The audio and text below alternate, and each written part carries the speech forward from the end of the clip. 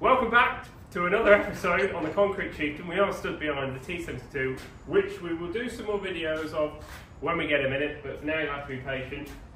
In the last video we were battling with the wiring in the back that got damaged when they knocked all the concrete out. We have replaced that, but I couldn't find the gearbox controller unit that sits in the back corner that connects the whole electrics to the gearbox. But I found that yesterday, fitted that, and I'll show you some of what I did yesterday, and we have now got gears. So the next thing I'm going to do is fit the sump, because we've got to fit the sump first before we can put the main engine in. So we're just going to put the top cover, the dipstick basically, on there. We're going to fit that in, and then hopefully today we may even try and fit the actual engine. And if anyone wondering why Seb is looking like that, this is the extremes we go to stop roller shutter noise. So. And you'll still complain you can't hear us. Yeah. Oh, we can't hear you. Can I move now? Yeah, you can. So I found my controller box for the gearbox, also the lighting. A clever friend of mine told me that that cable is actually for service lighting, and this one here, the army cable, is for the gearbox controls. Anyway, that's plugged in. These are then wires, then go off into the gearbox. And now that's on, I can go put power on again and see if I press the gears to see if it's selecting any. Fingers crossed. Be a miracle if it works. Right, now we've got the gearbox controller bolted on. I'm going to get back inside and let's see what happens now. See if we've got any gears. Fingers crossed. People are asking about the jump pack again.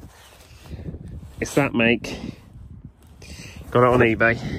£190. Good thing. Okay, right.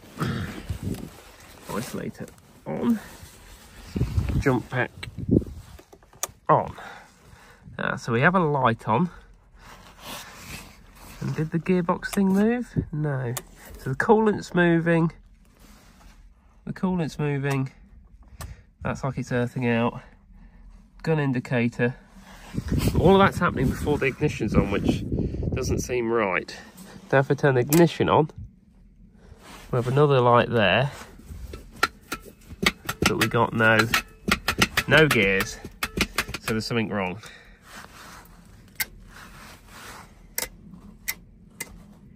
And we seem to have a light on all the time, which suggests a short, and that's definitely suggesting a short. That's that isolator. But until I turn the jump pack off, and that's just gently on. Yeah, I think we have a short. So the most likely place that we could have a problem, or a short, would be in this box that I already know isn't brilliant. Because obviously it's been covered in water all its life. So it's a big job, but I'm going to do all the connectors, making a note of where they all come from, and replace this box because I actually have a couple of spares. So then we can see if it's salvageable. But I'm going to change that out, because there's a lot going through that, and that could just be a quick fix. After a little bit of swearing, I replaced the main switchboard. That's the one that I've took out, and I'm pretty sure it's a good one. And no, that's the one I've replaced. That's a good one. The one I took out is that.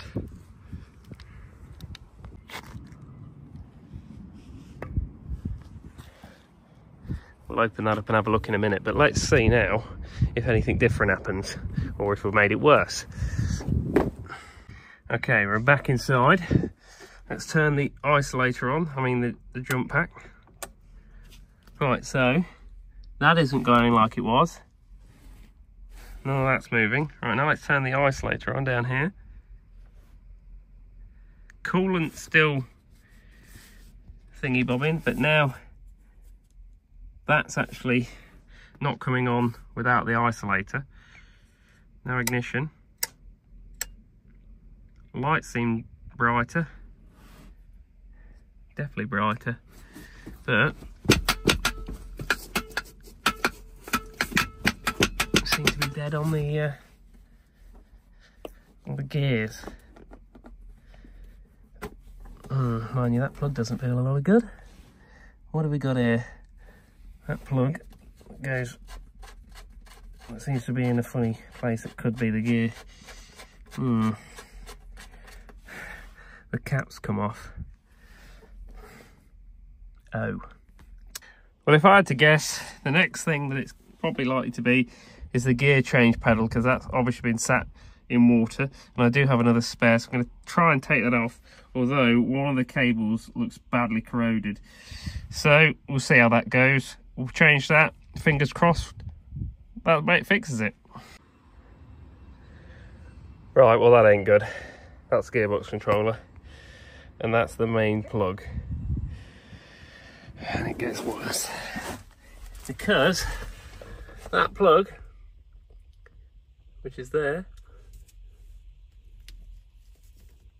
is all buggered up in there, and that plug runs all the way, that whole cable all the way around and out the back there, and I don't have a spare. Not good. Okay, I didn't want to be beaten, so what I've done, I've gone and found my other gear change pedal unit thing, that, and I found a cable much like the one that I used in the other video, and I've gone from that and I've just ran it all the way to the back and into that junction box that I've just changed. Now, the only thing that could be wrong is the way them cables are connected could be different to the one that the genuine one, but the plug fitted. It was worth a chance. Let's see what happens. Oh my god, I've done it. We've got gears. Let's try going up one. Yes, 2. Oh my god, I can't believe it. We've actually got a working gearbox. Now for reverse, you should press a button up there and then down. Even that's working. I can't believe it. I know it's hard to see. Let me move this torch. Get rid of the damn thing. That's got rid of the torch.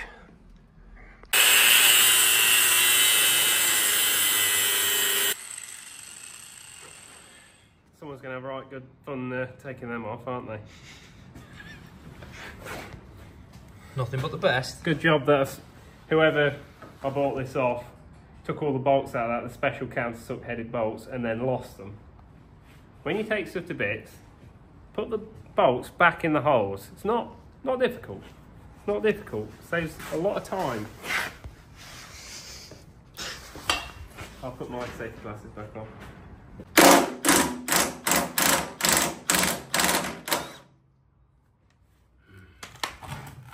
This was brand new oil, and we only ran the engine up once.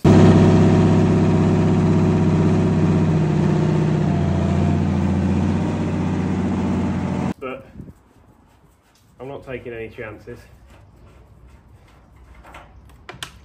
I'm glad I didn't, because it looked like more water in the bottom of that. It also sounded like a bolt fell out, didn't it?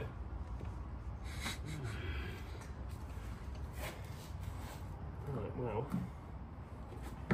Wasn't that much oil in there, was it? What do you mean? We don't know yet.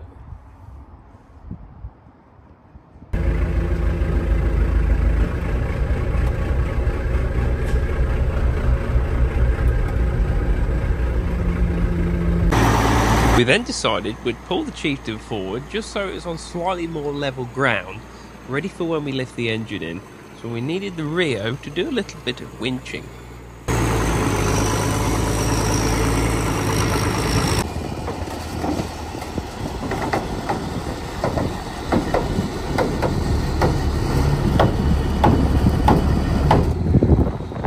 Well, with that not done and the Chieftain not level, we thought we'd carry on without moving it.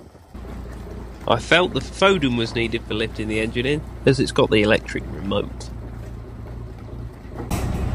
While fitting the sump, we had a bit of a drum roll.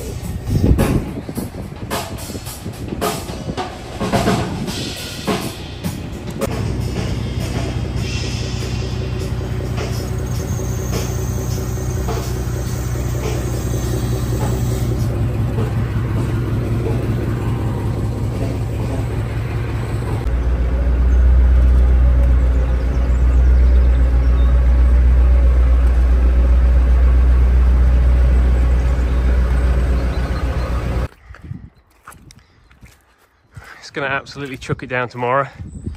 So we've got everything in place, the engine, everything we want. So if it doesn't, I can crack on. But if it does, at least everything's here for when it finally does dry out and I can put it all together and see if we can make it run for the first time ever. Thank you for watching. We'll see you again.